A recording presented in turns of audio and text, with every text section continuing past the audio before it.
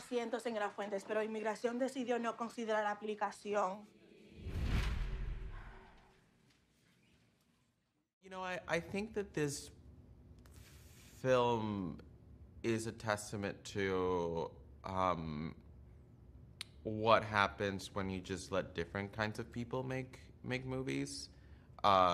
This is the story that came to me in a very sort of a natural way.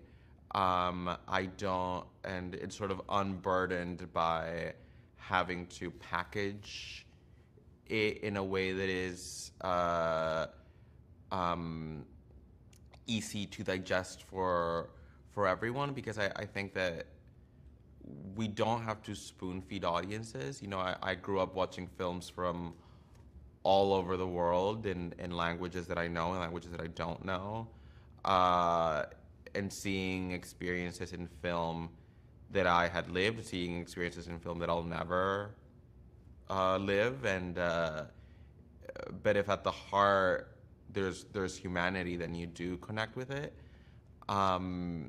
So I I just lean into that and just portray things as I feel them without